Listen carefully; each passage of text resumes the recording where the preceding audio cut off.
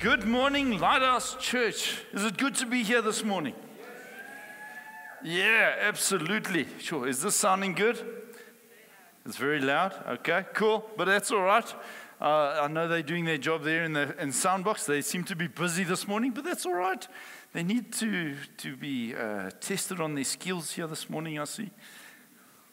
First of all, I want to say, according to the watch right now and the temperature, it's 8 degrees Celsius outside. So first of all, I want to say to each and every one of you, well done. Give yourselves a hand. Come on. Well done. It's cold today. You came to church. You are amazing. You are really amazing. So well done to each and every one of you here this morning. And I must just say, I am so gripped by the series we're in. And the fact that we're preaching through the fruit of the Holy Spirit. It's amazing to go through this amazing series. And I really I'm standing up here this morning and I'm saying, I've got so much to say in so little time. And I'm saying, Lord, help me. Help me here this morning. And so I want to start off first by praying. It's a good place to start. And then we're going to let loose here this morning. Amen. So, Lord, I just thank you. I thank you, Lord, for your presence in this place here right now. Come, Holy Spirit, come. Come, Holy Spirit, come. I ask, Lord, that you would come and cause eyes to be opened.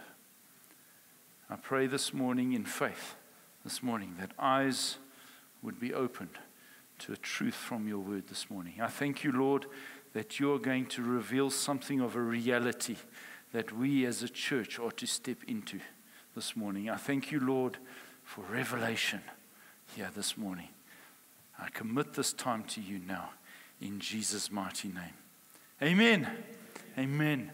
So, like I've mentioned, this series has opened up my eyes quite considerably. You know, I've been saved for over 30 years now, and I've always heard of the fruit of the Holy Spirit, and it's always been love and joy and peace and patience, kindness, goodness, gentleness, faithfulness, and self-control. All these awesome things that the fruit of the Spirit is. And I've realized as we've preached through it, as Heinz preached through it, as I've preached on love, and Philip preached on, what did he preach on again? I'm asking. Joy. And Thomas preached on peace. Right? Hein preached on all the others up until now. Well done, Hein. But I've realized these are solid, hardcore things. And I've realized something. You know, when I look at this picture's been up from day one. And I looked at it about 2 or 3 Sundays ago when Hein ministered. I looked at this picture and I thought, whoever made this picture, you're gifted. You've got a gift from God. Because it's a picture of the church right now. It's a picture of the church right now. And I looked at this and I thought, wow, this is amazing. And so I want to do an illustration, but I'm going to need your help this morning. Are you going to help me out this morning? Can we just loosen up a little? All right? Can I ask us all, please, just to stand? You're part of the illustration. You're part of the illustration this morning, all right? It's cold. It's good to stand up, get the blood flowing, right? So there we have a picture of a tree, right? So I want every one of you, come on, just please just work with me here this morning, all right? Are you going to work with me this morning? Church, you with me? Yeah, good. All right, so I want you to please make like a tree. Come on, guys, make like a tree. Come on, we're all different. Make like a tree. Yes, if I could just take a photograph right now. It would be great, all right? Make like a tree. Now what? No, don't put your arms down. Come, my arms are still up, so your arms are up too. Now bear fruit. Bear fruit, guys. Come on, I'm trying. Are you trying as hard as I am? Come on. Okay. All right, you can be seated. Yeah, that was good. Well done. Well done, church. There's a reality in the picture that we can see up there this morning. There's a big reality. Because there's a tree there, there's a lot of leaves, and there's a lot of fruit. And the tree has a stem, and it goes down to some roots. And those roots are sunken into some soil where there's nourishment. This morning I want to tell you, and I want to tell you, church, I'm telling you as an individual, but I'm telling you as a church this morning, you cannot do any fruit unless you're connected to the source. You cannot bear any fruit unless you're connected and you have the Holy Spirit as your source. We are preaching a series called The Fruit of the Holy Spirit. We, as ourselves, as a church, cannot bear any fruit unless we're connected to the source. And in so many times, we're trying our best to produce fruit. And when you look at that picture, look at that little white line there in the middle of the stem. Look at that little white line in the middle of the stem. So many times, we're wanting to give love. We're wanting to give true joy. We're wanting to give out the fruit of the Spirit. But we've been cut off somewhere in the middle. We've been cut off somewhere in the middle. And God is saying, would you please connect with me? Can I be your source? And as I've been sitting in that chair and I've been listening to the preachers that have been coming out, every single time I look at that picture and I'm thinking to myself, Lord, I want to be connected to the source. Because when I do this, while I'm concentrating on being part of the source, wow, look what happened. I have fruit. There's fruit in my life. There's fruit in my life. And this morning, this is my intro.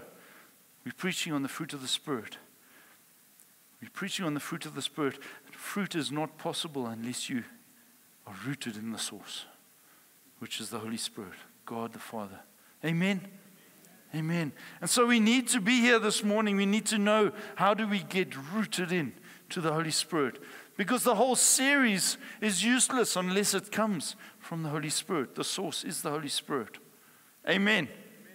And the more we learn about God, the more we learn about His character. Why? Because if we're bearing fruit, it means we're bearing something of Him. If you are rooted in Him, it's His character that comes out as the fruit of the Holy Spirit. Amen? Wow, Leon, but this is just the intro. Oh, you've started preaching already. This is the intro. Church, I want to tell you something. Don't be disconnected from God, His Holy Spirit, because as we preached on love, as we preached on joy, peace, patience, kindness, goodness, gentleness, faithfulness, as we preach on every one of these, I've realized something. The lights have come on in my head as being, these are the character traits of our God. Every single 9 of the fruits of the Spirit, fruit of the Spirit, every one of these aspects are actually the character of God. And the more we connected in with Him, the more His character comes out in our lives. And that's my revelation about this series. And this morning is no exception. We're going to be, the title of this morning's preach is faithfulness. It's faithfulness. And you know what? God is a promise-keeping God. He is a God who makes promises and He keeps His promises. Why? Because God is faithful. Each and every one of the preachers that we've had, God is love. The joy of the Lord is our strength. God is actually joy. God is peace. He's the Prince of Peace. These character traits come out. Patience. God is patience. Kindness, goodness. God is faithfulness. God is faithful this morning. And this morning I want to bring out this aspect of faithfulness. What is the definition of faithfulness? It's to be steadfast loyal, steadfastly loyal, steadfast loyalty. It means continuously devoted into what God has called you into and what He's called us into as a church. Amen? And so the first point that I want to climb into here this morning is quite plain and simply the fact that God's demonstration of faithfulness. We cannot have faithfulness come out of us as children of God if God Himself isn't faithful. And so this morning, I want to read a portion of Scripture that's very real and that demonstrates God's faithfulness. Exodus chapter 12. We're going to read in Exodus chapter 12, verse 21. And as we read through it, I'm going to read it through like I normally do, and I'm going to read it through in such a way that we're going to understand the Scripture this morning.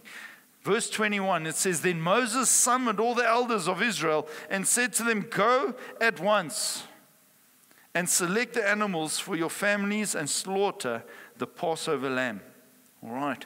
This is the time of the plagues, right? In Egypt, remember there was Moses going up to Pharaoh saying, Let my people go. God's saying, I want my people to be let go, right? So Moses goes up to Pharaoh and he says, Let the children of Israel go. Let Israel go. And he says, No, I'm not going to do that. And so we go through these 9 plagues.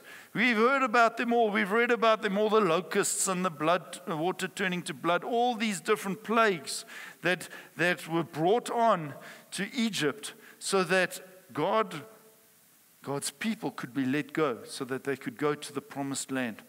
And so we come after the 9th one, after the 9th plague is done, and Pharaoh's heart is still hardened. And what happens? Moses says, all right, here comes the next one. And he sends those guys out. This is the portion of Scripture that we're reading for the 10th plague. And it says, Take a branch of hyssop, dip it into blood. You can do a study on hyssop. It's a massive, awesome thing. Dip it into blood in the basin and put some of the blood on the top and on both sides of the doorframe. What was happening here was the Israelites had to go and kill the Passover lamb. They had to take the blood, which was in a basin, and they had to dip the hyssop into this blood, and they needed to paint. So they used the hyssop as a paintbrush, right, with the blood. This is what's happening. So they go and they dip the blood, and they put it on the top, they put it on the side, and they put it on the left side and the right side, and they put it on the top, right? This is what we're reading in God's Word. And it says there, None of you shall go out from the door of your house until morning, once they've done this painting of the doorframe. When the Lord goes through the land to strike down the Egyptians, he will see the blood on the top and the sides of the doorframe, and he will pass over that doorway, and he will not permit the destroyer to enter your houses and strike you down. So God said to the Israelites, go and do this. Why? So that the destroyer will pass over your house. Hence the word Passover. Amen? Verse 24, it says, Obey these instructions as a last ordinance for you and your descendants. Then when you enter the land that the Lord has given you as a promise, observe the ceremony. And when your children ask you, what does this ceremony mean to you? Then tell them, it is the Passover sacrifice to the Lord, who passed over the houses of the Israelites in Egypt and spared the homes when he struck down the Egyptians. Then the people bowed down and worshipped.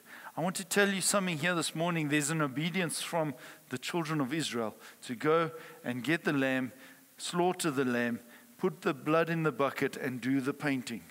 There was also another instruction. They needed to stay in their houses and not come out, because the destroyer, it says there, the destroyer, am I right? And in verse 23, it says, Then when the Lord goes through the land to strike down the Egyptians, he will see the blood on the top and the sides of the doorframe, and he will pass over that doorway. And he will not permit the destroyer to enter your houses and strike you down. It was a promise. And so all the firstborn of the whole land of Egypt was struck down. They were struck down, right? And they died. Those that didn't have the blood. What did that signify? I want to ask you this morning, what did that signify? The salvation that comes through the blood of Jesus. From that time already, way back there in Egypt, when the Israelites were in Egypt, there was a prophecy. There was a prophecy. There was an action that already confirmed the fact that Jesus is coming. Why? Because the destroyer has come to destroy me and to destroy you. And if there's no blood, if there's no blood on your doorpost, the destroyer come on and will come and kill you. This morning, Hein got up here and he said, if you know Jesus Christ, if you don't know Jesus Christ, respond. Respond and come to the front. Why? Because we want to see the blood painted on your doorposts of your life so that the destroyer doesn't come and destroy you. Amen?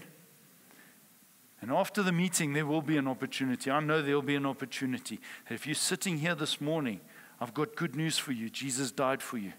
He died on the cross for you so that you do not perish. So that you do not perish. Matthew 26 verse 28 says, this is my blood of the covenant, which is poured out for many for the forgiveness of sins. When he did that, this was the time when he did communion with his disciples.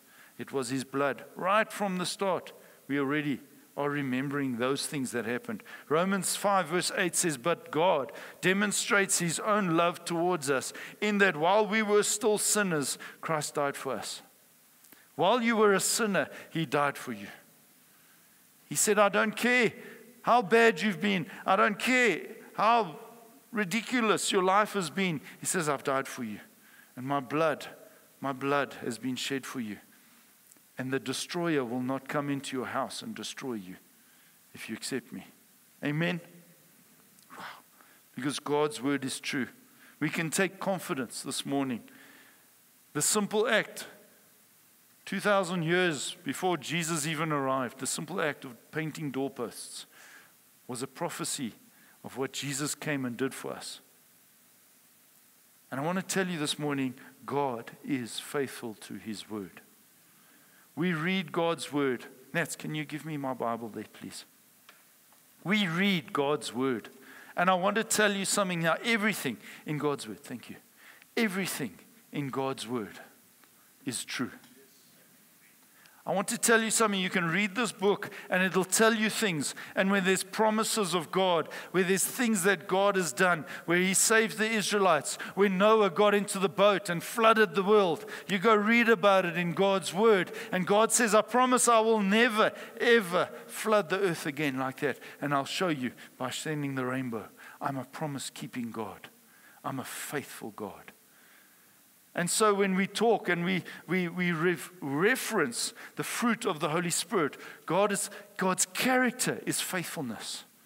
And when we are rooted into God and his Holy Spirit, faithfulness is a fruit that comes out in our lives, in the way we live. And so we open God's word, we can believe what God's word says, and we can know, because he is faithful, I can be faithful. Church, are you hearing the message this morning? Bullet point number 1 for us to learn about tonight or today is the fact that God has demonstrated faithfulness because it's part of his character. Get rooted into him, and that character will come out. Amen? Point number 2 is our demonstration of faithfulness. Because God is faithful, we can be faithful. Amen? You with me? We cannot have faithfulness unless God has that in his character himself. We wouldn't have been able to produce that fruit. Amen? But we can. Point 2.1. All right, if you're writing notes, there's a point 2, and then there's now 2 bullet points under 2.1. All right? So the first one is generosity. Generosity. Okay? And I want us to read out of 2 Corinthians chapter 9, verse 10 to 11. It says, now he, who's he? It's God, right? Jesus. Okay. Now he who supplies seed to the sower and bread for food will also supply and increase your store of seed and will enlarge. You see that word? Enlarge. The harvest of your righteousness. You will be enriched in every way so that you can be generous on every occasion. And through us, your generosity will result in thanksgiving to God. I want to tell you something. We met as some elders just the other day, and we had Marcus from Cornerstone Church here, and he spoke with us, and he shared some prophetic word for us, that we as a church are entering a building stage. As a church, we're entering a building stage. What does that mean? And while I was sitting in that meeting, I had a picture that was identical to the picture I got in one of the prayer meetings when the guys left for Malawi, just before they left for Malawi. I had a picture that their cars were full of sacks of seed, full of sacks of seed. And I was like, how is this connected with building, Lord? How is this connected with building? Because God says, I've given you seed. He has given you seed. I want to read that again. For he who supplies seed to the sower and bread for food will also supply and increase your store. God has supplied us with seed. What do you do with seed? Do you keep it in the store? You can't keep it in the store. It's not going to do anything there. You've got to take the seed and you've got to throw it. And you've got to sow it on fertile soil. You don't just throw it on a tar road. It's going to die there. You sow it where there's proper soil for it to grow. And when you take the seed and you sow it, it means God revealing to me the fact that we need to be generous. We need to be generous in it. Why? Because if we're entering into a time of building, God is saying, I want you to be increased. Your space is too small, right? Your influence, your spheres of influence are too small. I need you to start sowing seed. And seed can come in many various forms, shapes and sizes. And in many cases, you can broaden it or narrow it down, rather, to three main things. It's your time, your talent, and it's your treasure.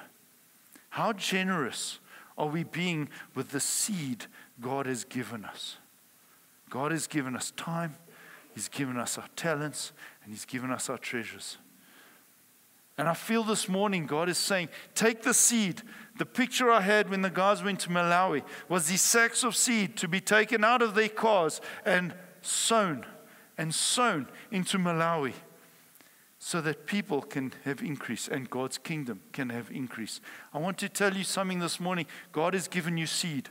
He's given you time. He's given you talent. How are you faithfully using the time, your talent, and your treasure for His kingdom? Amen.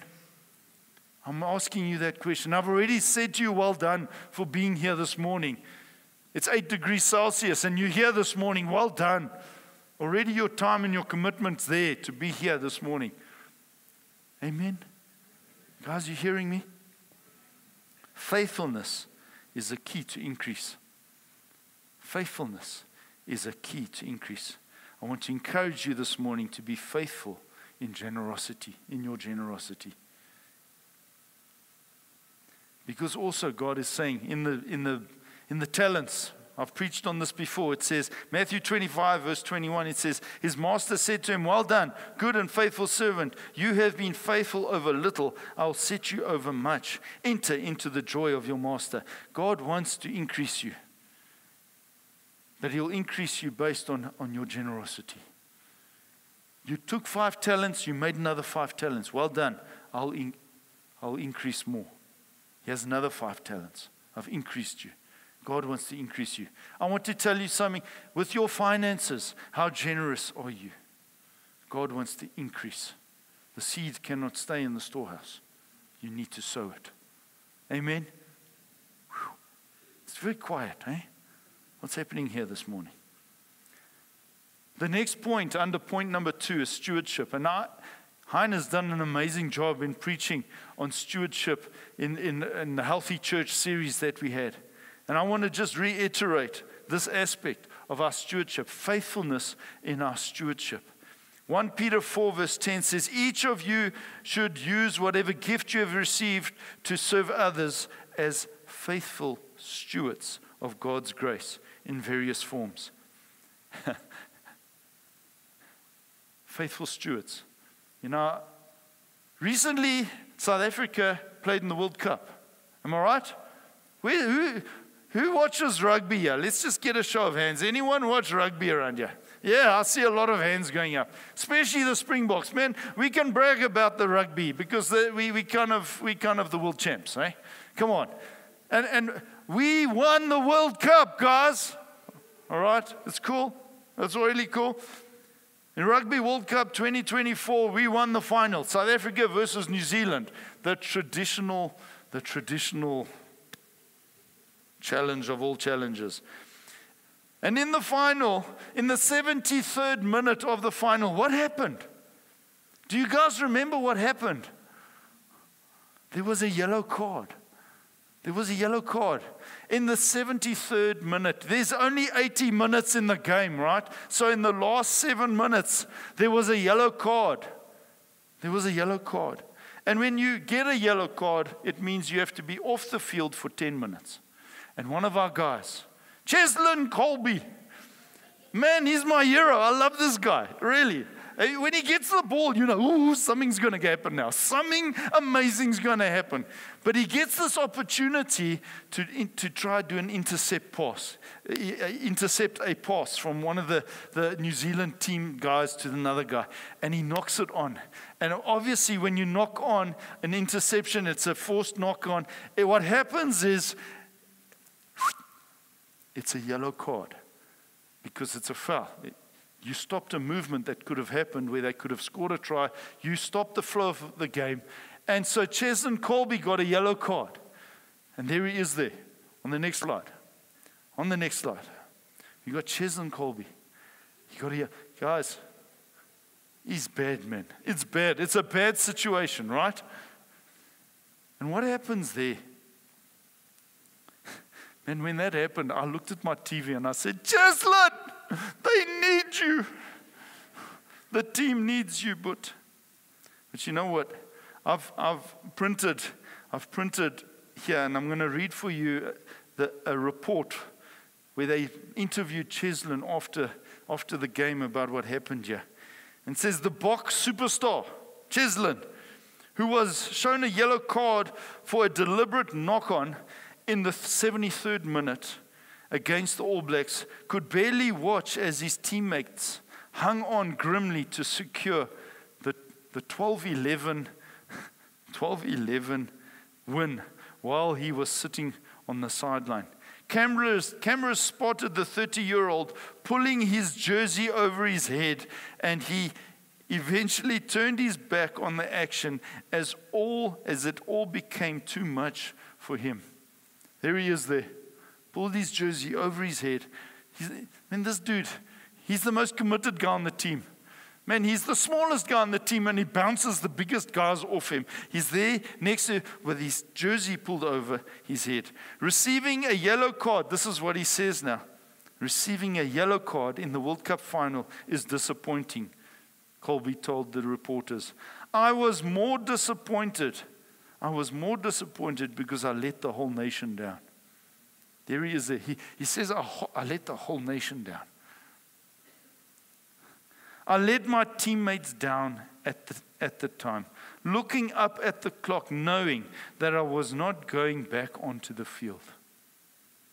I just went and sat on the chair. I pulled the jersey over my head, and I was crying and praying at the same time. I was crying and I was praying at the same time. I want to tell you something. Rugby is one of those games. I played rugby. Any of the guys here play rugby at high school? Whenever you played rugby? I played wing in grade 11 for the first team. I was one of the smaller guys in the team, and I was fast enough to be on the wing, and I played wing. I played this guy's position. And when the scrum is on the certain side of the field, the left wing that Cheslin Colby is playing is on the blind side. And if there's no one there, there's a whole open space of field that the enemy can attack. That the opponent can grab the ball, do a blindside maneuver, and your whole team is on the back foot. You're pedaling backwards, you're defending for your life. I want to tell you something here this morning, church. Are you sitting on the sideline when you should be on the field? This point I'm making is your stewardship. God has given you a gift.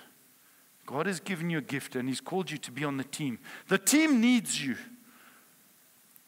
But what have you done? What are you doing that you're next to the field and you're not playing in your position? Because what happens is when someone gets taken off and it's such a vital position, they put someone else that's in a position, that's a specialist in their position, and they put it in your position. And he's not fast enough, he's not agile enough for that position, and they run circles around that person. And that's what happens when you get a yellow card. They call it the sin bin, right? Guys, we cannot allow ourselves to be caught in the sin bin because the team needs you. The team needs you. And I want to say something here this morning. The team needs you, guys. Church, if you are in the sin bin, you are not where you should be. If you are off the field, you are not where you should be. I want us to read 2 Samuel 11, verse 1 to verse 5. It says, in the spring of the year, this is David. It's talking about when David, this whole portion of scripture is about him. In the spring of the year, the time when kings go out to battle. It's the time where kings go out to battle. David is the king of Israel, right? It's spring has come. It's the time where kings go out to battle. The word of God is very clear on it.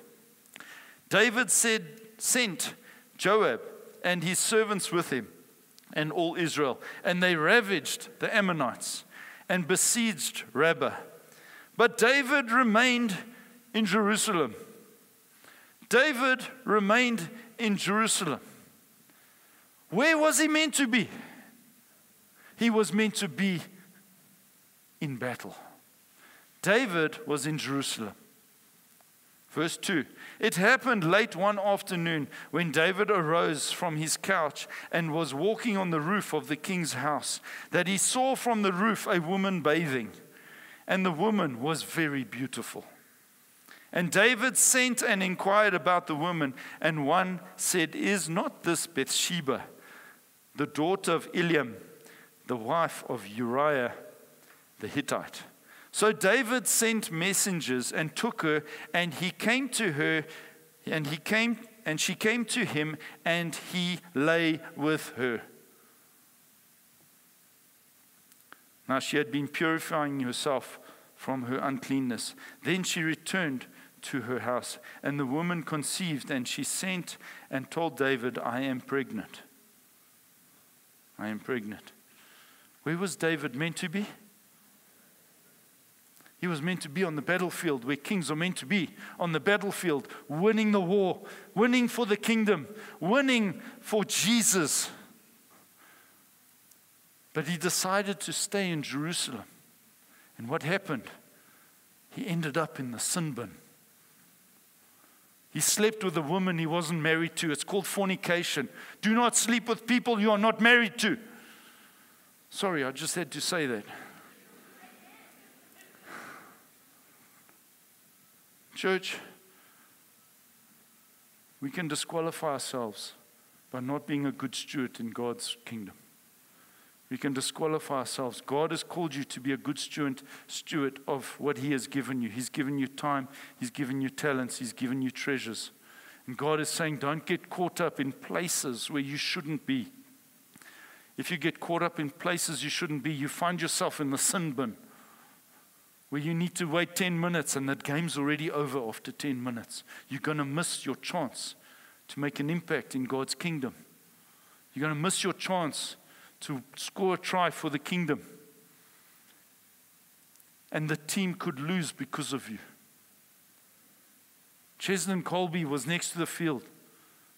And I said, when he went off the field, I said, Cheslin, the team needs you. I'm saying to you this morning, whatever your name is, saying Gustav, I'm saying Hein, saying what your name is. The team needs you. The team needs you on the field because there's a gap there. Be faithful in what God has given you, your gifts, your talents. I want to say there are people here this morning that are sitting with gifts, with absolute amazing gifts for God's kingdom, and you saying, I'm going to sit next to the sideline. I'm going to sit next to the sideline. There's drummers here. I've got a list here. There's drummers here that know how to drum. They know how to sit there and they know how to hit those drums. I want to say, stop sitting next to the sideline. There's guitarists sitting there, here, listening to me online. You should be up here on stage, being faithful with God, what God has given you. There's life group leaders here saying, it's not for me. I want to say you've just put yourself in the sin bin. You're in a place where you shouldn't be. There are people here this morning that should be teaching at Kids Zone. Why? Because you're going to make an impact in those young people's lives. You're going to score tries for the kingdom of God. But you've decided to put yourself next to the field, in the sin bin. Soup kitchen. It's people who know how to serve. There's people here that know how to serve in what you're good at. In what you're good at, you know how to do it, but you've decided to put yourself next to the field. Guys, I want to say, can you get rooted into Jesus? Can you get rooted into Jesus? Because the fruit of the Holy Spirit is faithfulness. God wants you rooted in His Holy Spirit, because the Holy Spirit is going to say to you, hello, I need you on the field. I need you to bear fruit. I need you to be faithful on the field. The team needs you. The Holy Spirit's speaking to you this morning. I know He is. I don't get given a message like this for no reason.